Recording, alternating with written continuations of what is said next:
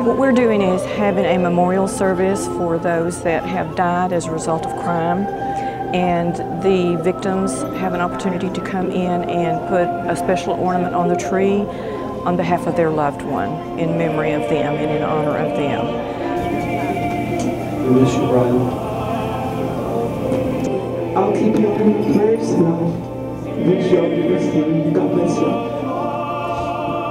The pain is so strong because of the newness of their situation. So, yeah, you'll see all different types. You'll see some folks that'll be here that have been here year after year after year.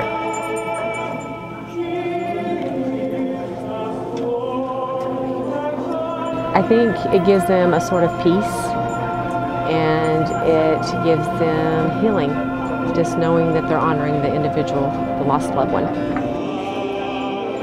A lost loved one is, I don't think, can be explained in words, because it's going to leave a hole in your heart forever. It only softens over time. I'm here every year on behalf and in honor of my daughter. We wanted to remember and honor Daisy, that was killed October 10th, 2010. Really an eye-opener, because I mean, you get to hear other stories from other people, and it's a sadness.